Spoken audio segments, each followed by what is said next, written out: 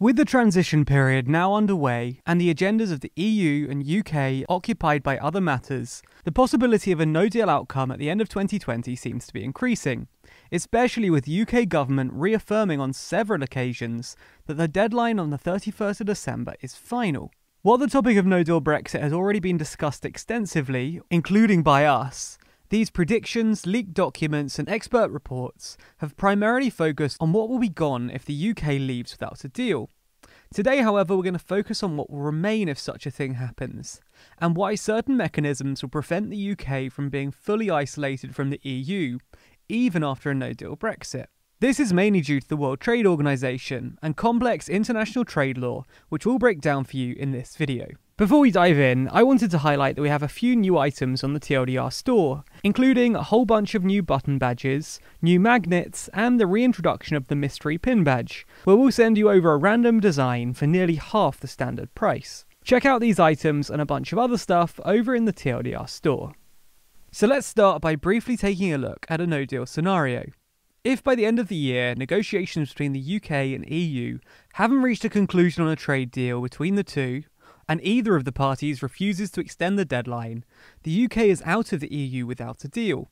At that point, the UK's rights to the EU's four freedoms of goods, people, services and capital will no longer be, nor will the UK be subjected to any EU law whatsoever.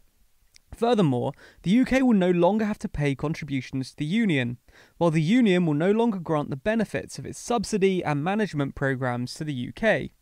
In short, the two sides will part ways. However, the English Channel will not become an iron curtain, so some things will continue to exist. This is because both the UK and EU as a whole are members of the World Trade Organization. The WTO is an international organisation which almost every country in the world is a member of. Within the WTO, contracting states are subject to agreements they've made in relation to international trade. The World Trade Organization is a collection of agreements, as well as an organisation where contracting states come together to discuss the application of rules, monitor each other, settle disputes, and negotiate new deals and amendments. The main agreements are the General Agreements on Tariffs and Trade, or GATT, and the General Agreement on Trade and Services, or GATS. But there is a total of 21 agreements applicable to World Trade Organization members, across all kinds of trade topics. Some of these rules are already very old, with the first negotiations for GATT dating from the 1944 Bretton Woods Conference. Originally, there were just the trade agreements, mostly within rich countries.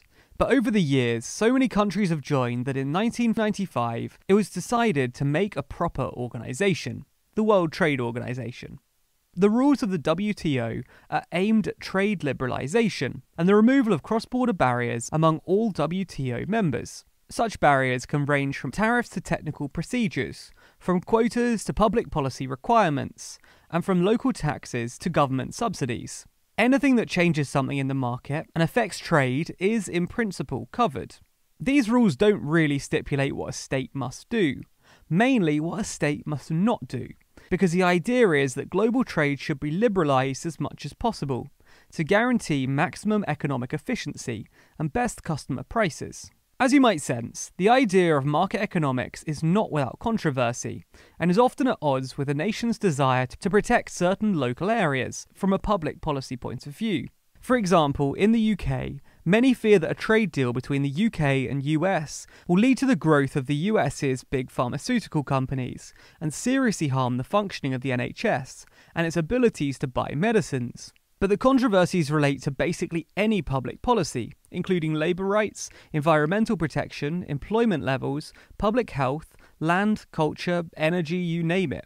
If you want us to do a video on some of the key problems that trade agreements pose to public health, then do let us know in the comments below. Across the agreements, there are 4 rules which protect global free trade. The first is called market access. Any WTO member must remove any rules or barriers that disrupt trading goods or services as much as possible. The second is called national treatment, meaning that in like circumstances, any suppliers must be treated at least as well as any local suppliers trading like products.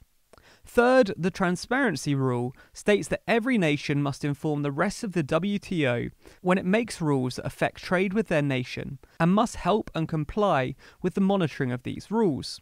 The final one is arguably the most interesting, and it's the so-called Most Favoured Nation rule. The Most Favoured Nation rule, or MFN, avoids countries treating each other better than other WTO members.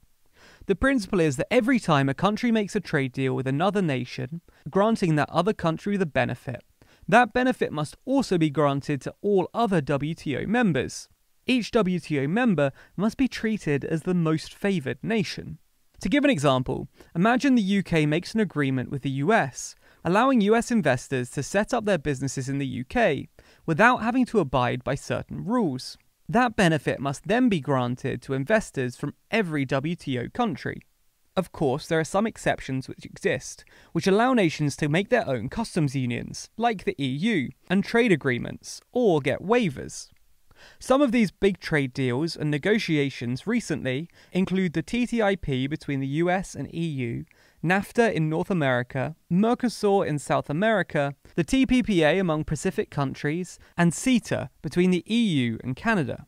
The rules that allow these kind of big deals are very complex and require some hardcore legal skills to fully understand. But put simply, agreements among countries are allowed as long as 1. They do not on the whole raise barriers to the rest of the WTO, but only reduce them from the party in the specific deal, and 2. If they cover substantially all trade between the parties. In essence, this is to avoid everyone making many agreements to circumvent WTO rules for the types of goods and services they wish to protect. So, to sum up, all WTO members must aim to prevent barriers to trade from emerging, and treat foreign traders just as good as their own. They must be transparent about their laws and grant benefits to everyone, not just their friends. You may at this point feel like you know where this video is going. The UK may be leaving the EU, but it's not leaving the World Trade Organization anytime soon. So, some of the benefits that EU member states grant their own citizens will also have to be granted to the UK. Think of it this way.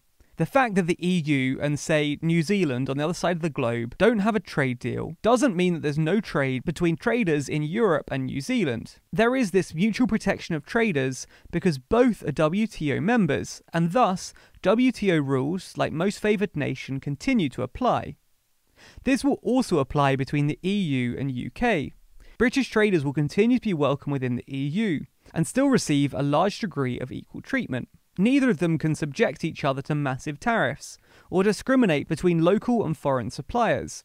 These things are all regulated in WTO law that continues to apply, unless either the UK or EU were to leave the World Trade Organization, which is basically unthinkable. Of course, when the UK was a member of the EU, the benefits granted between the two went much further than those coming from the WTO. Think, for example, of agricultural subsidies. And if there were to be a trade deal between the two, it would also guarantee that there'll be much more mutual protection of traders than the WTO rules guarantee.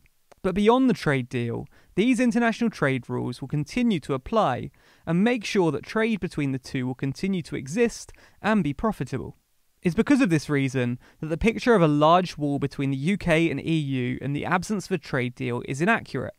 Which scenario will be better for the UK is based on your own opinion, and whether you think it's more important for the UK to be able to regulate its own market, at least up until the point when WTO rules draw the line, versus the price of uncertainty and reduced trade. We hope that this video has clarified the no-deal scenario a bit, and why the end of the UK's membership of the EU will not mean isolation of the UK from the EU.